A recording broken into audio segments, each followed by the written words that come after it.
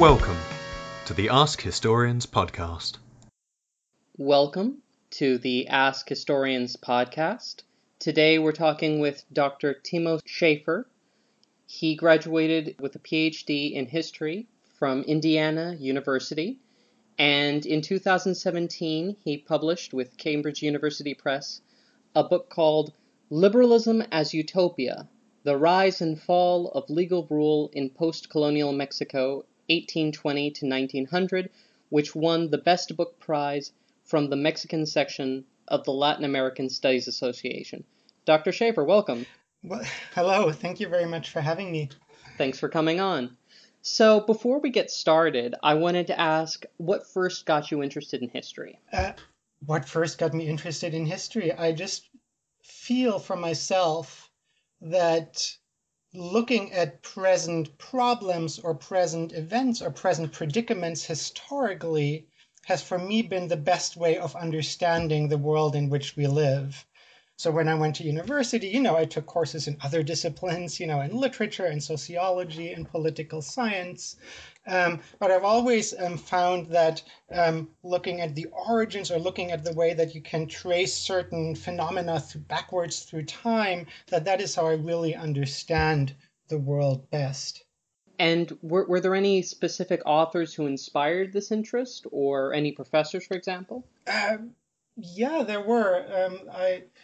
I had the great fortune, I think, in my very first semester as a history student, as an undergraduate history student, to take a course with a professor at Simon Fraser University in Canada, in Western Canada. Professor is Dr. John Craig. He's a historian of early modern Britain. And it was a course that was just on the history of the British Isles. That was it, like all of the history of the British Isles, from the first recorded events or the first recorded sort of signs of human life to the present. So it was very broad. But I had the fortune that he was not afraid to expose his first year students with somewhat advanced and maybe difficult texts. And so one of the books that he assigned was The Making of the English Working Class by E.P. Thompson. And that was, I would say, perhaps the first time that I read a book where I thought, oh my God, like I would like to, I would love to be able to write books like that really helps me understand the history of radicalism, the history of capitalism. And so that is perhaps one of the first inspirations, that was perhaps one of the first inspirations for me to focus on history as a major. Great. Yeah, no, E.P. Thompson, his book is when you're talking about 20th century historiography, it seems to be one of the big moments that like a lot of people just got inspired by. I think that is absolutely true. And you know what, when I think back, is that it's, I didn't know that then, but I realize now that it's also the first book that introduced me to the 19th century as a sort of crucible in the making of the modern world. It's, of course, a book that is about sort of the age of revolution and sort of the effects of the revolutionary era on the politics and society of Britain. And so that was really perhaps one of the reasons that I became a historian of the 19th century with a very keen interest in the age of revolutions myself. Great. And that actually nicely segues into my next question, which is, while you study 19th century Mexico, you do have kind of a particular approach that's not exactly purely political history. How would you describe your methodology and kind of theoretical approach to history?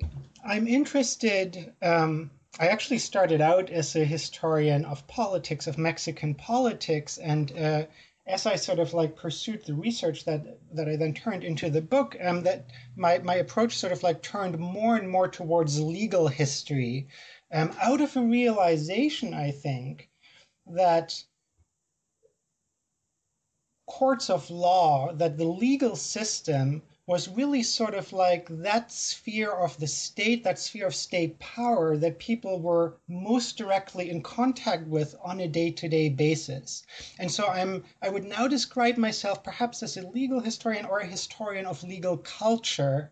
So unlike perhaps traditional legal historians, I'm less interested in following, the evolution of particular laws. I don't know, when did a law when did the state pass a law that made women more equal or something like that? That's part of my interest. But I'm more interested in legal culture, and I mean by that I'm more interested in how people actually related to the law on a day-to-day basis, what people went to court for in, using the law, what role the law played in people's own affairs, and then also how people, by making use of the legal system, in a sense, shaped the evolution of that legal system themselves. Interesting. I think that's just a really important distinction that I think that actually a lot of the texts I've read, and I'm sure many listeners have read, could probably use, because a lot of times X law will be passed, but the devil is in the details. How was that law implemented? Was that law ever anything other than dead letter? How did the specific legal culture in that country and the legal institutions and socioeconomics of it and other factors impact, what actual, how the legal code was actually implemented? I think that's a really interesting field. And I think if I can maybe just add something there, I think it's a particularly valuable way to study the legal history of Latin America in the 19th century, because the Latin American state, and as a sort of like centralized institution, was very weak in the 19th century, did not actually, especially at the beginning of the 19th century, did not have much coercive power. And so the way in which laws would actually be implemented and become part of the social fabric of life had a lot to do with the way in which people interpreted them, and with the way in which people chose to accept them as part of their sort of like ethical universe, as part of their ethical imaginaries, if you like. Had to do with to what extent were people actually willing to live by the law, even if perhaps the state would not always have the ability to enforce the law directly. That's a really interesting point to make, because while the weakness of the 19th century Latin American state is on the one level kind of intuitive, at the same time it's also an era of a lot of dictatorships in Latin America. So how do you balance out the simultaneous weakness of the state and the existence of so many dictators, or is there actually a relationship there? Oh, that's a very good question, and I think I would have to think about it for a while. I would say that the weakness of the state in Latin America, certainly in Mexico, was most pronounced right after independence, right in the decades following independence. So, most Latin American nations became independent sometime in the 1820s, and it was, let's say, between the 1820s and the 1850s or something like that, that sort of centralized state institutions were weakened. In Mexico, though, that was actually an era when you did not have many dictatorships. There was a very brief period in the early 1850s when you had a dictatorship, but when you mostly had some forms of democracy or limited democracy, that is, democracy where the right to vote was limited to people with a certain income. And it was only at the end of the century, when the central state became stronger at least, that it sort of that Mexico turned into a dictatorship. So in a sense, the rise of a centralized state in Mexico corresponded to or coincided with the rise of a political dictatorship. And that's actually a really nice segue into the next thing we were going to talk about, which is what the colonial legal system looked like. Before Mexico becomes independent, I believe in 1821, Yeah. So, but before that, it was the Viceroyalty of New Spain, and to my understanding, it actually had a pretty effective degree of centralization under the Spanish state. At least, the core areas, maybe not in the far north in what is today Texas and New Mexico and all the rest. But like, what did the colonial legal system and colonial legal culture look like? Yeah, that's a very important question because, of course, if you want to see what changed in the Mexican legal system after Mexico became independent, you sort of have to start by looking at what the system was like before. So in the late colonial period, I would say that Mexico's legal system had three main features, and the first of those features was legal pluralism. Legal pluralism, by which I mean that there was not one overarching legal system that covered everybody the same and that applied the same rules to everybody, but rather that the Mexican territory was sort of like broken up into all kinds of different jurisdictions. So one town might have different legal institutions than another town. Indigenous towns had different legal institutions than Spanish towns. If you belong to a certain social group, if you belong to, let's say, a guild, or any other organization, perhaps a militia company, then probably that organization or that company would have its own legal tribunal that would judge people belonging to that organization according to its own rules. So that is the first feature of the legal system of New Spain, that it is legally pluralistic.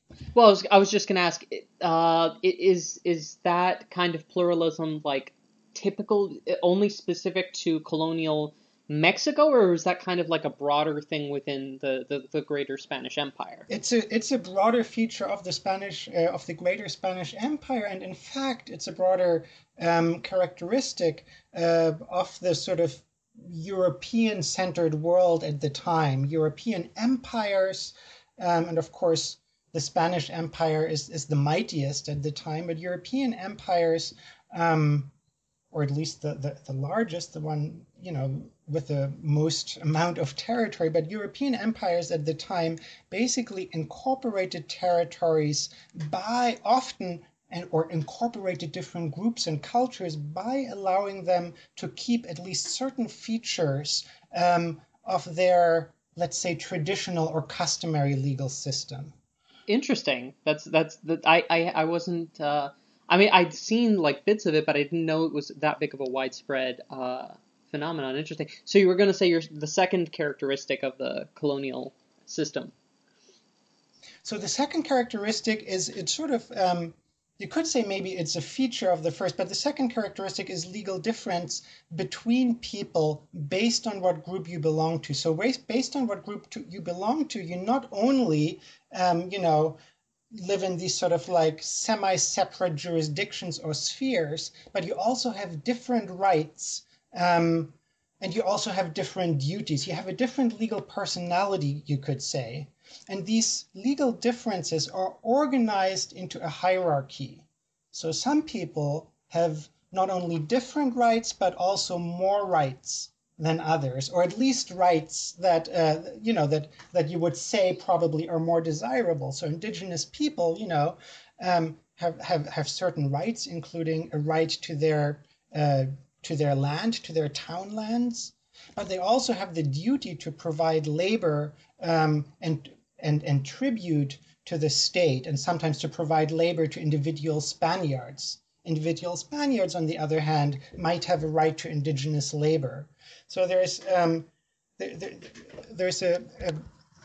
a system that is defined in a way by the hierarchy, by a legal hierarchy in which different people have different rights and different duties depending on what group, including what racial group they were born into.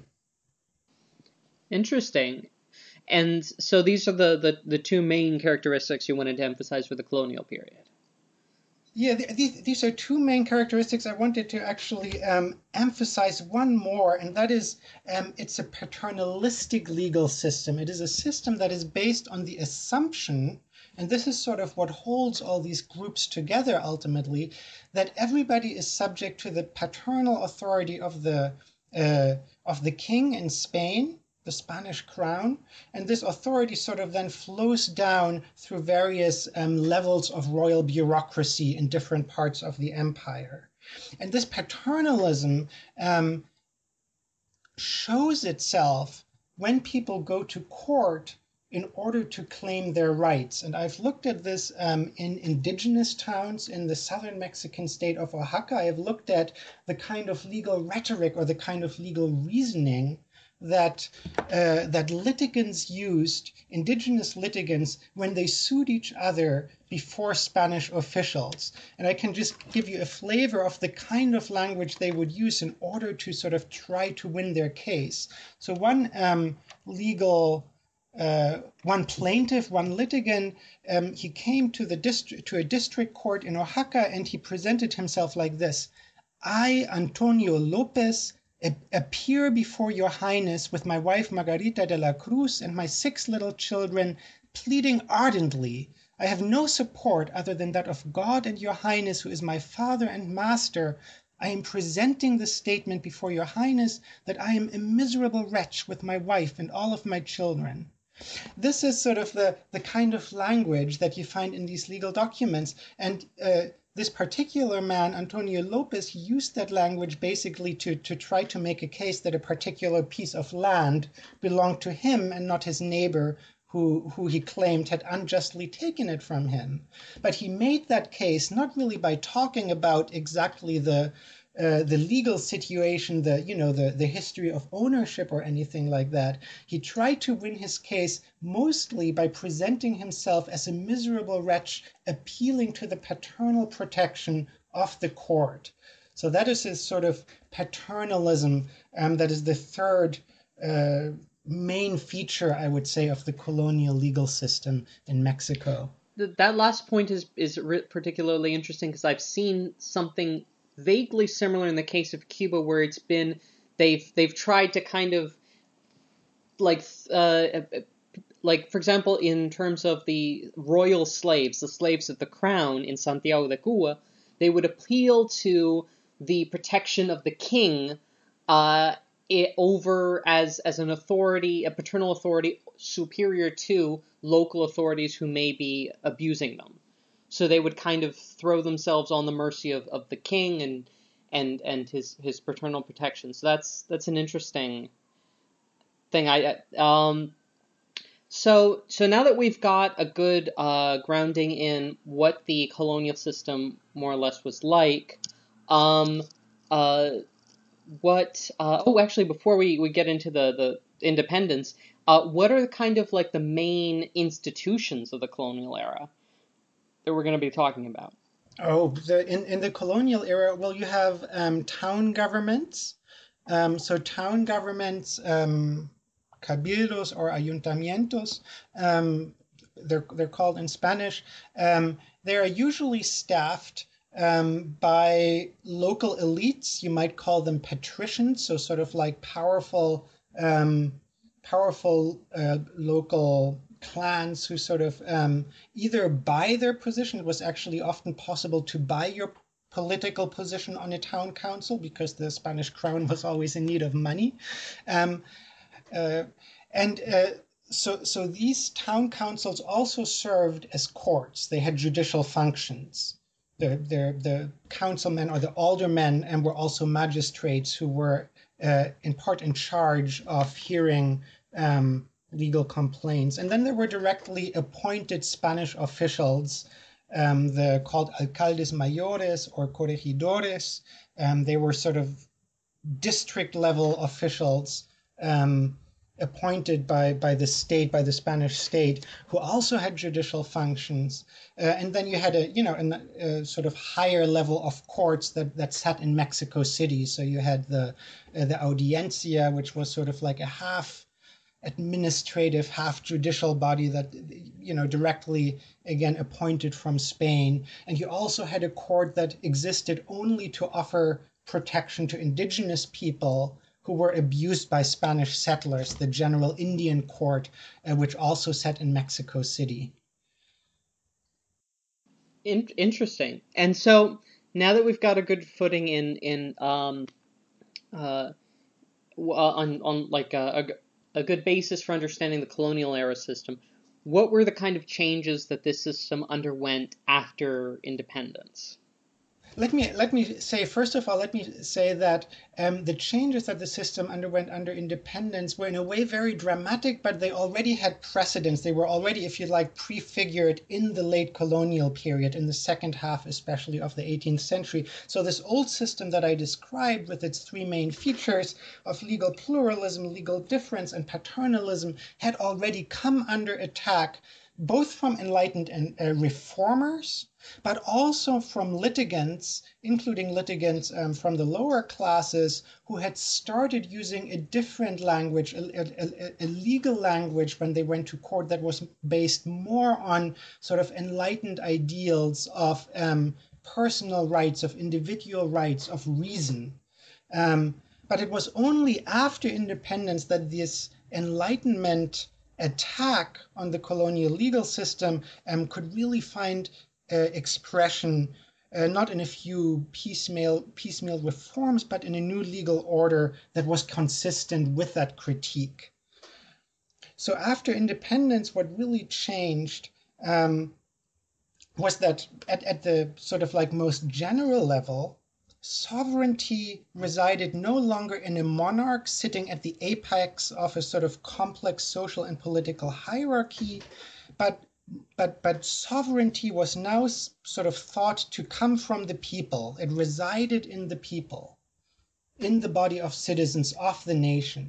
So this is a change that is sort of broadly associated with the age of revolution, not just in Mexico, not just in Latin America, but in the Atlantic world. You know, this idea that people form a nation and these nations are sovereign. It is ultimately the citizens who give the law, who give the state its authority. And this was an idea that had a very strong influence in Mexico on the new legal system that was being built in Mexico after independence. And this was a change that led, or this was a sort of idea that led to sort of three very particular and very dramatic reforms or changes in the legal system. The first thing that happened was that the legal system after independence became much more accessible to most Mexicans. And it became much more accessible because after independence, the number of municipalities grew by a very large margin. So before independence, in the colonial period, I said that, you know, one of the places where you would find courts that people could appeal to, that people could go to, was basically in towns that had their own town council. But those towns were very few and very far and in between in the colonial period. There weren't that many towns, and if you didn't live directly in one of these towns, you would likely find it hard to find a court that you could take your legal business to. And after Mexican independence, something happens that scholars sometimes refer to as the municipalization of Mexican politics, by which they mean that there was a sort of proliferation of town councils.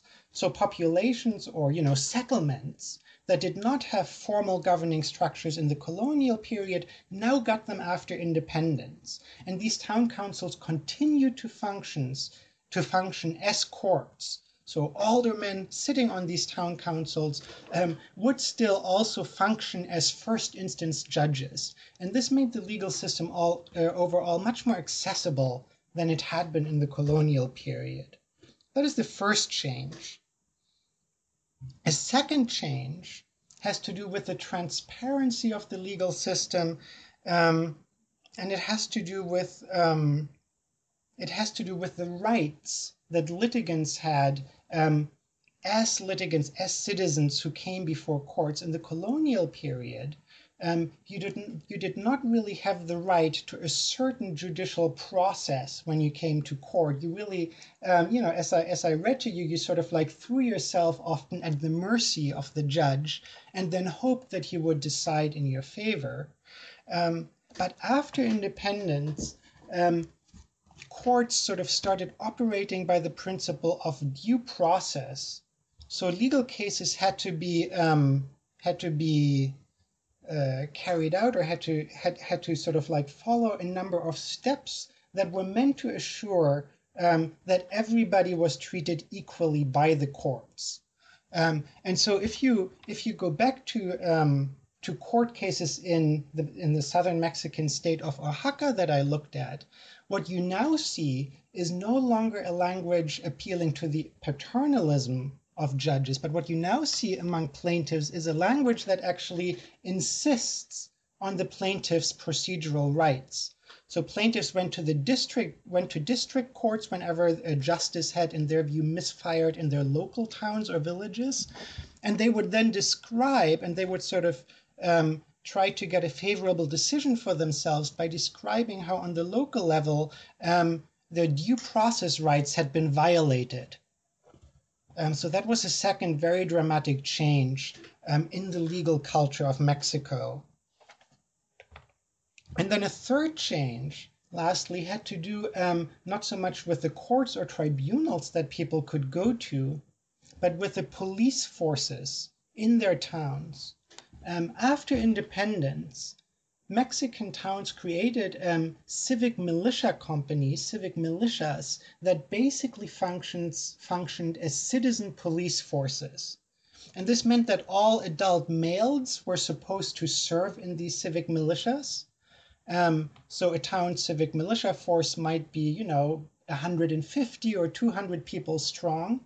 But of these 150 or 200 civic militiamen, only 5 or 6 had to serve on any given day, and these would serve basically as a police patrol. So they would patrol the streets.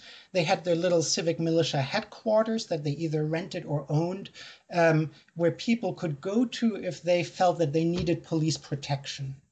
And what that means is that after independence, ordinary citizens basically entered into what you might call a constitutive relationship to the law, because they themselves embodied the law and protected the law through their own service in these militias.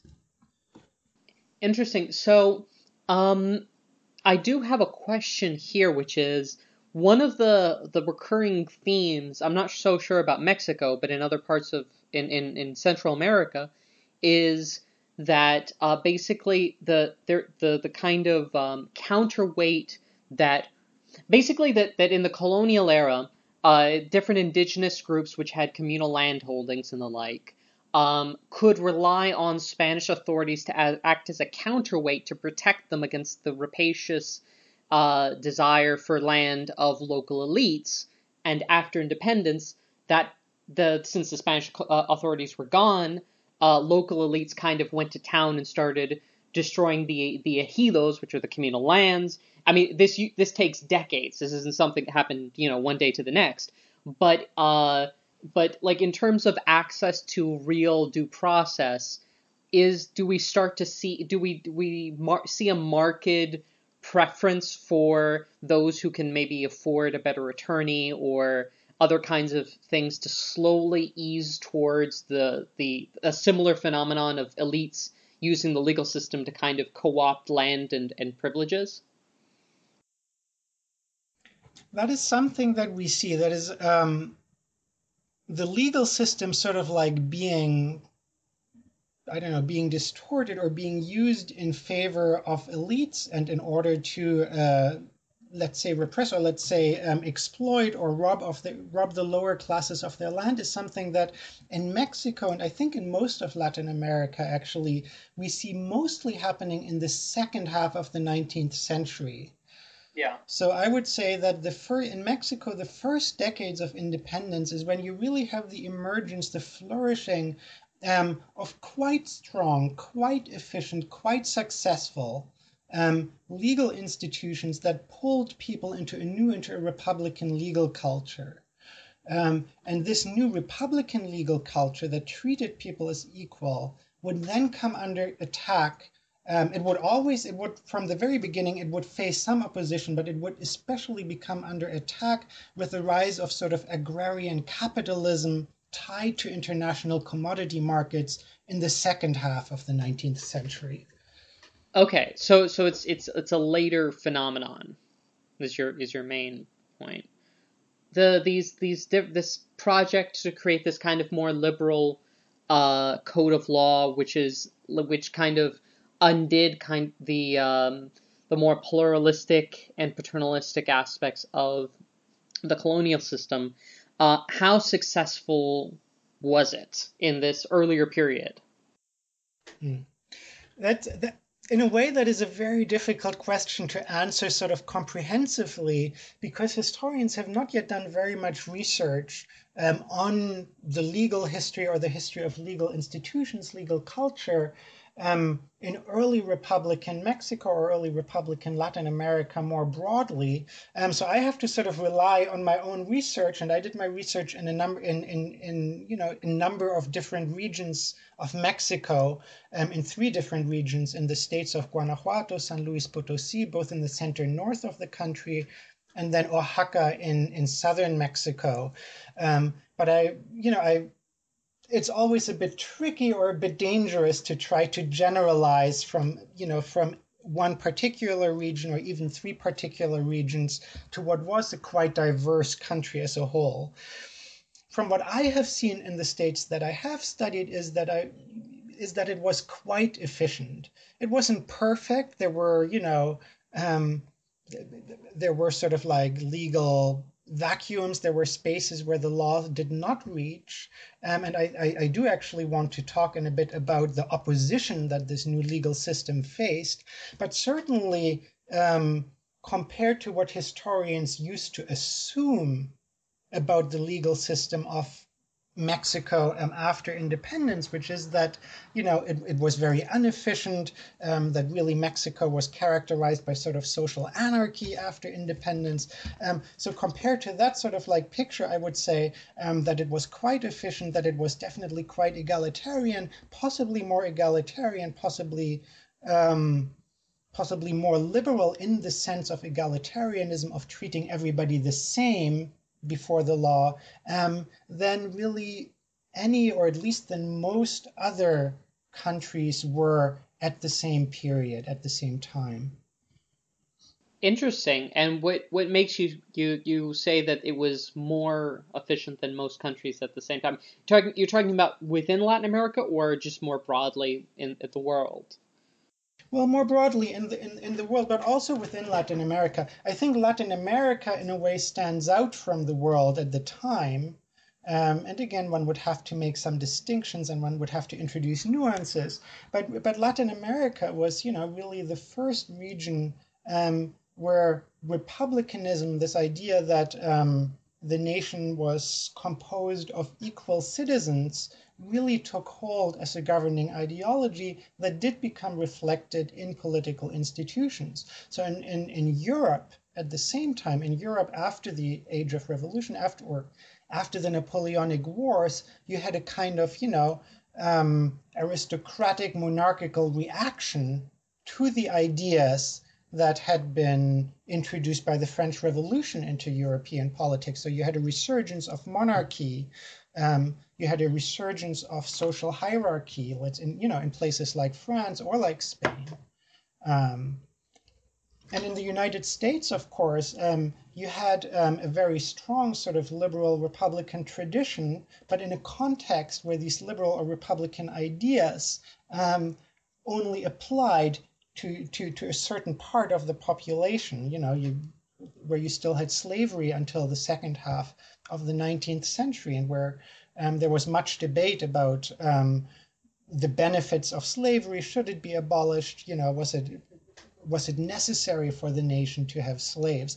And in Latin America, excluding Brazil for now, but in most of Latin America, and certainly excluding the Cuba and the parts of Latin America that did not gain their independence in the 1820s. But in continental Spanish America, let me say, you had a more widespread assumption that the new nations should be based on the equality of citizens. In Mexico, slavery was abolished in 1829, so that was even before slavery was abolished in the British Empire. Mexico abolished slavery. And so I think that Latin America as a whole, at least in the realm of ideas of sort of hegemonic ideology, was ahead of other parts of the world in sort of like being based or adhering to these republican ideas. And then within Latin America, Mexico stands out, I think, for the level, the extent of the involvement of what you might loosely term the popular classes. So, laborers, peasants, indigenous people, in the independence war, in the war that freed Mexico from Spanish rule. So the independence war in Mexico was not just a kind of political revolution, it was also a social revolution. And that sort of social revolution was then reflected in the new institutions, in the republican institutions that were created in Mexico after independence. And so I think in Mexico, even compared to other Latin American countries, you had a stronger republican tradition, a stronger republican mentality in society. Yeah, because Mexico does have this kind of like a distinct characteristic, which is that it's one of the few countries where independence was actually originally given by, lowercase c conservatives, in the case of Mexico, who tried to create a new monarchy, the first Mexican empire under Agustín de Iturbide, right? And so you had the Mexican peasants, and many of them indigenous, who struggled in the beginning of the independence movement, or at least who fought under Hidalgo, failed. Then in the 1820s, you got this conservative version of independence, but the conservative independence was overthrown, and then you got this kind of much more Republican radical version which succeeded it. So it's kind of like a dance and battle between these different forces. It is. I wouldn't overplay the conservatism of Mexican independence. Mexican independence was achieved not only by Iturbide, who I would describe as a conservative and who did try to make himself an emperor. Emperor Agustín the first, I think, is what he titled himself. But actually, in order to achieve, in order to get to power, he had to negotiate, and he had to come to an agreement with the insurgents, with some of the same people who had earlier fought under Hidalgo, especially the people who in western Mexico, southwestern Mexico, had fought under Vicente Guerrero. And so independence really was a kind of compromise between the conservative Iturbide and the radical Guerrero. And it was, of course, Iturbide then sort of like tried to rid himself eventually of the more radical faction. He was very unsuccessful in that. He was overthrown when he tried to make himself an emperor after maybe a year. It's either a little less or a little more than a year. A little more than a year then. And he went into exile to Europe, and then he tried to stage a comeback and was caught upon landing on the Mexican coast and was unceremoniously shot by a firing squad. So that was the end, really, of native monarchism in Mexico, at least for a generation. And so this kind of the more radical faction, at least within the context of the Mexico of the time, kind of won out and was able to implement a vision that's kind of a bit more egalitarian than in maybe even other parts of Latin America at the time, is what you're saying. Yeah, I would say so. Now, one of the things that is important to my story, though, is that this more egalitarian and radical vision did from the very beginning face opposition. And when I say that in the second half of the century, a new illiberal legal system came to replace or sort of came to overlay the original egalitarian republican legal system, then I would say that the forces behind this new illiberalism that would sort of culminate in the dictatorship of Porfirio Diaz at the end of the century. Porfirio Diaz was dictator of Mexico roughly between 1876 and 1911. I say roughly because there was a short period at the beginning of his reign where he ceded power to somebody else for a few years. But mostly the period between 1876 and 1911 is sort of described usually by Mexican historians as a dictatorship by Porfirio Diaz, also called the Porfiriato, based on his first name. And so the social forces that would sort of culminate and stand behind and bring to power Porfirio Diaz, they were already present in the early Republican period, opposing the new egalitarian legal system. And what is it that that caused them to kind of win out in the end? Is there, because I remember in the Benito Juarez and others in the middle of the 19th century were actually trying to push. I mean, I'm not sure if a left-right dynamic is appropriate to use in this context. It may be a bit anachronistic, but it was kind of a bit more of a left project within the Republican tradition, right? So why is it that Juarez is moving forward, but then we end up seeing the more right-wing versions win out? I think ultimately the success of the Republican project, of the egalitarian legal project, depended on two things above all. It depended on the spread of local legal institutions, the proliferation of local legal institutions through the creation of new municipalities that would make local courts of law widely accessible to people, that would also create their own civic militias and their own citizen police forces, as I described earlier. And it also depended on the idea that there was just one uniform set of legal rules that applied equally to all Mexicans. And both of these ideas were opposed from the very beginning of the Republican period in Mexico. The idea that there should be just one uniform set of legal rules was opposed above all by the army, by the Mexican military. The Mexican army was one of the two institutions. The other was the church, but the church in this regard, I think, was less important. But the army, one of the institutions that was able to insist and sort of to have constitutionally protected its own legal difference. So the army had its own jurisdiction, and when soldiers came into conflict with civilians, as they often did, the sort of abuses that soldiers committed against civilians became notorious in Mexico in the early Republican period. Civilian authorities did not have the right to bring to judge those soldiers, to bring them to trial and to punish them as they would, try anybody else for similar offenses. The soldiers would rather be judged by military courts. And so the army was one of the forces that opposed the creation of a strictly egalitarian legal order because it insisted on a kind of privilege, or at least on a kind of separation of its members. Right.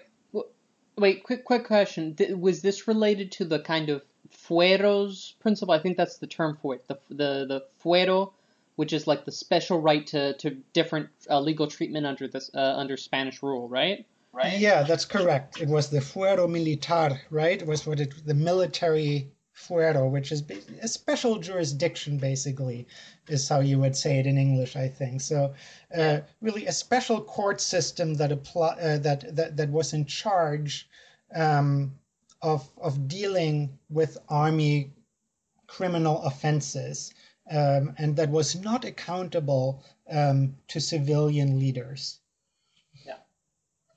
And so the army became immensely more influential in Mexican public life in the decades roughly between the 1840s and the 1860s. And so because the army, and it became more influential because the 1840s to the 1860s are a period of increasing warfare, including civil warfare. So in the 1840s, you have the beginning of a number of sort of local revolts breaking out, sort of social revolts breaking out in different parts of the country, and the army is sent to suppress them. In the 1840s, of course, you also have the international warfare between Mexico and the United States, which Mexico loses, but which still give the army sort of like a greater weight in the political life of the nation. And then in the 1850s and the 1860s, you have both civil and international warfare between liberals and conservatives. And these are sort of like the most significant, the bloodiest civil wars that Mexico up to that point experiences in its post-independence history. So there had been earlier sort of like small military revolts, but they had not involved many people. But the civil war between the liberals and the conservatives in the 1850s and 1860s really engulfed the whole country in warfare.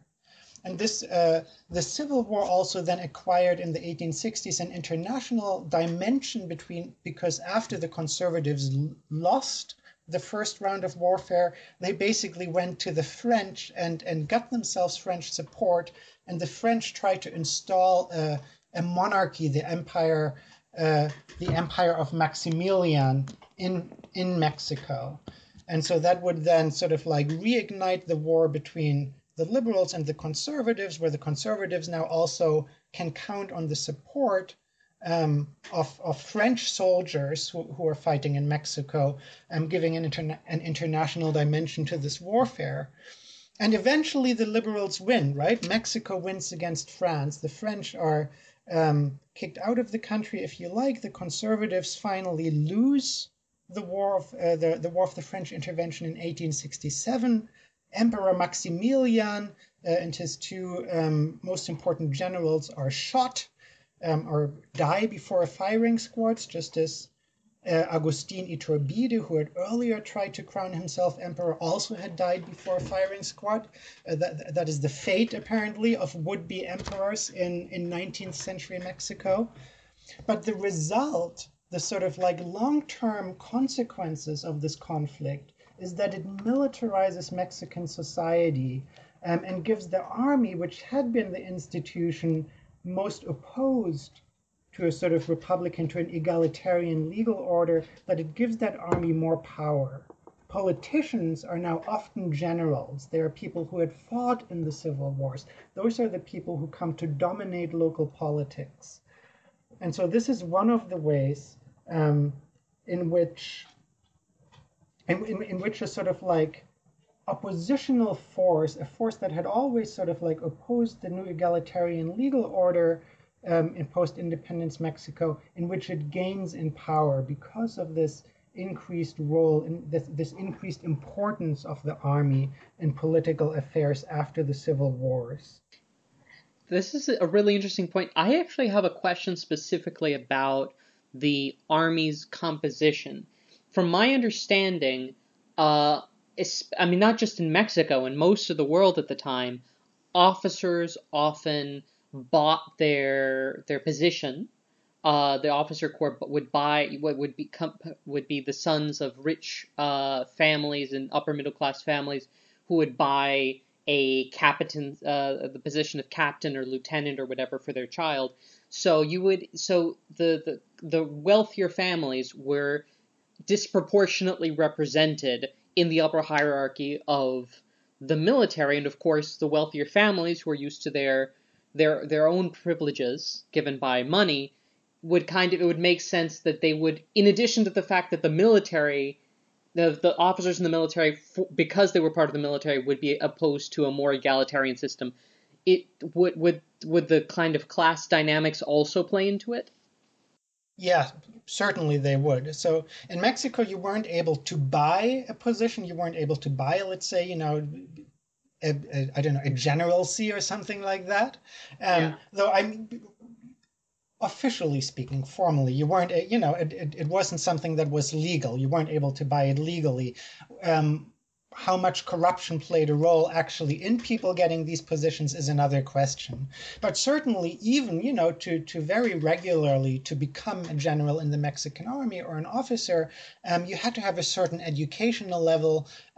You probably had to be educated in a military college, in Mexico City. And so this was not something that was available to most Mexicans. So there's definitely that class dynamic that is present.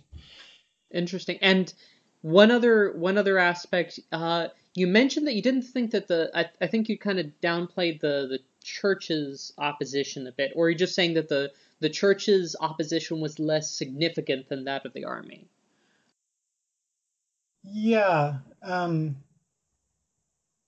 it's a good question. The church in the early Republican decades, the church also had its special fuero, its special church jurisdiction, but that was less important because there were fewer churchmen, there were fewer members of the clergy living, in most places, in most towns or villages or cities, and coming in daily contact with Mexican citizens. It was the soldiers, who would actually become notorious for sort of like being rowdy and drinking, and then maybe starting brawls or fights with Mexican civilians, or maybe, just robbing Mexican civilians or beating them up, whatever, right?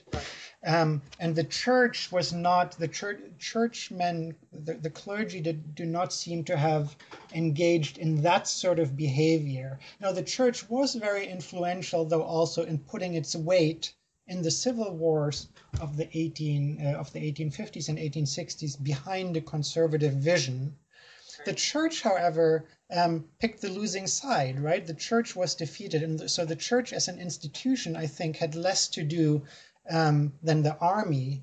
The church has less to do with sort of consolidating or creating these new institutions that were in a way anti-liberal and anti-egalitarian. No, it was interesting to me because in other texts I've read, they always emphasize the role of the church, because I think, if I'm recalling correctly, the church in Mexico, Catholic Church in Mexico the Catholic Church had lands in all the countries where it predominated. It was a major landowner. But I think in Mexico, it was, I think, the largest proportion in all of Latin America in terms of land ownership. For the Catholic Church. That's right. And so, and one of the reasons the civil wars broke out in the 1850s was that the liberal government of Benito Juarez tried to strip the church of its landholding, right? To disentail the corporate landholdings of the church. And so the church, was a major force then in rising up, or in sponsoring and inciting an uprising against the liberal government. But it lost out, so I think we can't really blame the church in the end for establishing a dictatorship, an illiberal dictatorship in the country at the end of the century. Right. There was, however, a different force of landowners or of property owners who are the second major force, I would say, the second major social force behind the fall or the slow crumbling or defeat of an egalitarian legal order in Mexico in the 19th century. And those are big landowners or hacendados, that is, owners of haciendas, of agricultural estates.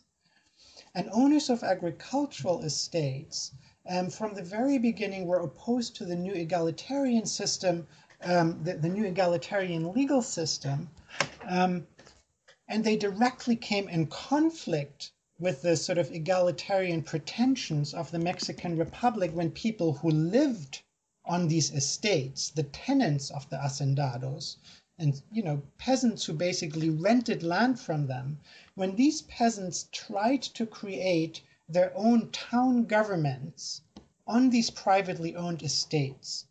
This is something that started happening in the 1820s. It was part of this phenomenon of municipalization, of creating new municipalities that would also function as courts of law, and that would make the law accessible to most Mexicans. So tenants, not tenants on all haciendas, but tenants on a minority of haciendas sort of agitated for the creation of municipalities on the estate. And they made the argument that they needed these municipalities. There needed to be municipalities because if there weren't municipalities, then they would continue to live under the tyranny of the landowner. And the tenants associated this tyranny with the old regime, with the colonial era. They said under a republican system of rule, it wasn't possible that they would still not only rent their land, but not only be in this sort of subordinate economic relation with the landowner, but also be in the subordinate social and even political and legal relation with this landowner who was able in a way to control their lives because their settlements were located on his land.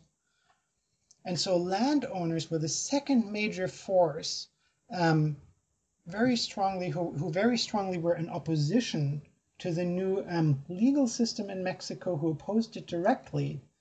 And landowners also gained in strength, gained in power in the middle decades of the 19th century. They gained in power because the Mexican economy started to grow again, probably starting in the 1840s, and especially became tied to international markets for agricultural commodities. And this meant that landowners, profited from this new international economic order and, started having more resources, more money, and they were able to translate that into more political power. And landowners certainly then put their power behind the illiberal legal system, the illiberal dictatorship of Porfirio Diaz. This is an interesting point in terms of one of the things that that kind of seems to be a general phenomenon after independence is that a lot of the agro-export kind of elites, the cacao producing planters of Venezuela, they're kind of ruined by the independence wars, which end up destroying a lot of their mines, their lands, and so their relative power is weakened. But now what you're saying is that as they kind of recover and kind of gain momentum back, they become a much stronger political force mid-century and start putting their finger on the scale, so to speak, in favor of they kind of slowing down and distorting this more egalitarian version of the legal system. Yeah, that's right. One way that I think about it is that both the army and the landowners were able to create a legal exception for its members in the case of the army, and even sort of like a legal exception in a spatial or a geographical sense in the case of the landowners. Yeah, they were able to create or to insist on the existence of spaces, namely their land holdings, where the new egalitarian legal order couldn't penetrate, where it was sort of suspended. And so what actually, I think, then characterized the legal order in Mexico at the end of the century under the dictatorship of Porfirio Diaz was not a wholesale destruction of the egalitarianism of the early Republican period, because the local courts of law, the municipal courts of law, kept functioning, and as far as I can tell, kept functioning in most places in a more or less egalitarian, liberal, transparent manner. But what happened is that this egalitarian legal system became sort of honeycombed by these exceptional legal spaces, or by certain contexts, in which the law could be suspended by the rich and powerful. And so that kind of is what characterizes the Mexican legal system running up to the Porfiriato towards the end of the century, right? Yeah, that's the kind of legal system that the Porfiriato then really expresses, or that really becomes consolidated, I would say, during the Porfiriato. That becomes sort of that one cannot oppose anymore. So it's a legal system that is actually it's a legal system that is again based on the privilege of a few. And in that sense, it's again a bit like the legal system in the colonial period. But it's also a very different kind of legal privilege that people have under the Porfiriato than they had in the colonial period, because in the colonial period, legal privilege meant that you belonged to a group that had privilege, that had certain rights. And those rights, belonged to you due to who you were, due to your birth, due to your social status, due to your race. Under the Porfiriato, everybody was still supposed to be equal. Actually, elites under the Porfirian dictatorship sort of prided themselves on the, legal egalitarianism of Mexico. They thought, or they pretended to think, that Mexico was still a republic in which where everybody was equal. But if you actually look at the institutional structure of the legal system under the Porfiriato, you see that this egalitarianism did not exist for people in positions of power, that these people in positions of power had the ability to suspend the ordinary legal order in places or in situations in which it was convenient to them.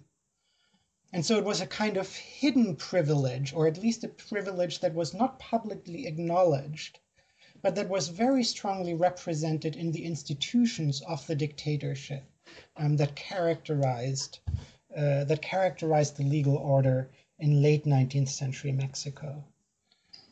Interesting. So we kind of see this evolution from the colonial era, where money was obviously a part of it. The wealthy had certain privileges, but it was more about kind of like groups like the church or the indigenous group, an indigenous culture, or a specific like caste, like the military had its own thing.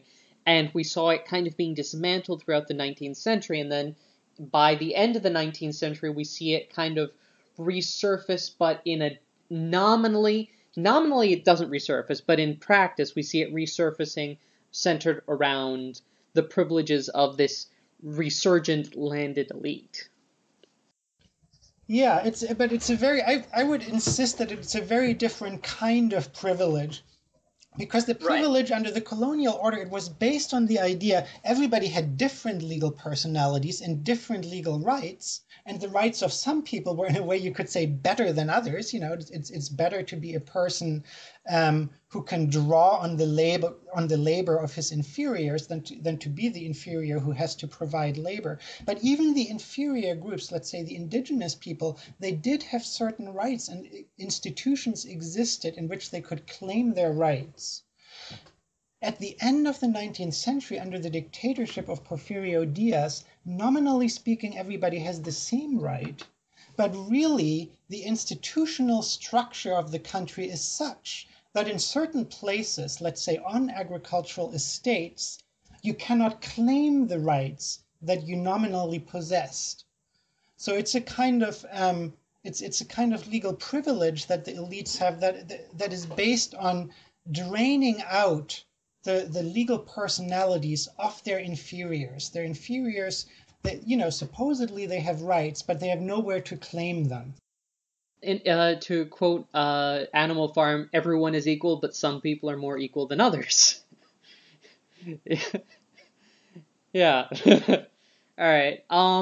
So I think that this has been a very interesting kind of introduction to the to what the legal culture and legal institutions of 19th century Mexico were like. I think that this is definitely, it's something that it's an approach that I didn't come across during my undergraduate, but I think it's a very interesting and very valuable approach, and I think our listeners can see why this is something that that's definitely going to be something that I hope several of them will be looking into. I certainly will be.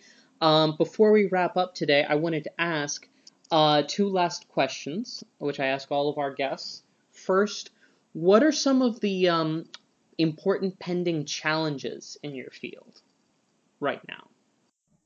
I think, what are some of the important pending challenges? I want to see first of all, I want to see more scholars in general return to the 19th century. I feel that if I look at the publications in Latin American history, then I see a lot that is being done right now, a lot of work being done on the 20th century, and then some work being done on the colonial period. And the 19th century, I feel, is not getting enough attention. And I think that is really a pity, because I think that the 19th century is where you really is the period to which you can trace many of the origins of the particular structures of the political systems and the legal systems in Latin America, that are still in place in Latin America at present. And I think also that people just have to pay, another thing that I would like to see done, another challenge, I think, is to look more at legal institutions, look more at legal culture in 19th century Latin America, 19th century Mexico, and sort of like realize that the legal sphere was where people most consistently came in contact with new ideals, with new Republican ideals, and with Republican state institutions. And I think not very much has been done in that regard so far.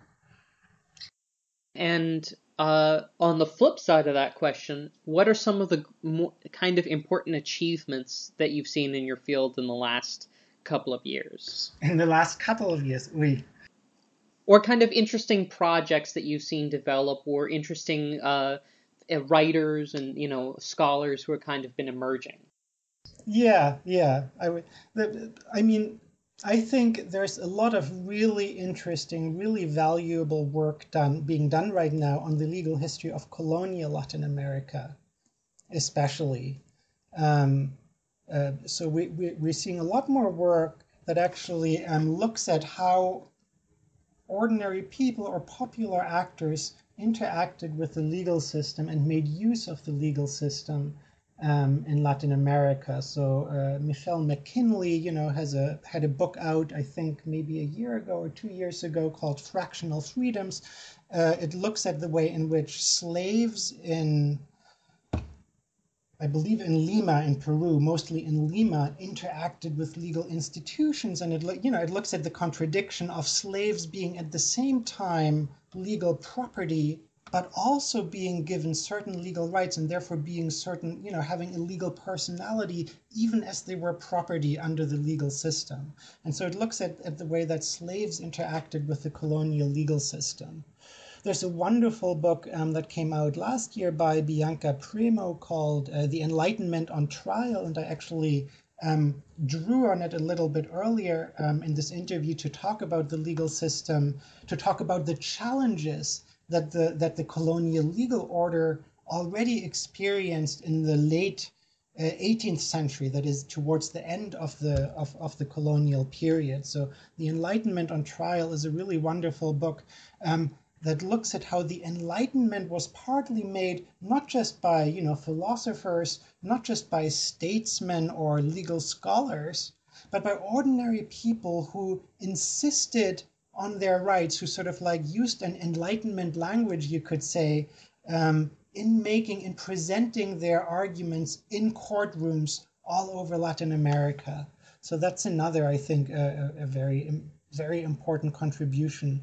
And I think it's both of these books by Michelle McKinley and Bianca Primo are sort of part of a sort of flourishing of legal scholarship in colonial Latin America that is very exciting. Perfect. So with that, thanks again for coming on. I think this has been a great episode, and I look forward to following your career in the future. Thank you very much for having me. It was a pleasure. Thanks for coming on. You've been listening to the Ask Historians podcast. Please support us at patreon.com/askhistorians. Find more history like this by following us on Twitter and Facebook, and by visiting us at askhistorians.reddit.com and ask hundreds of historians and enthusiasts anything you want to know about history.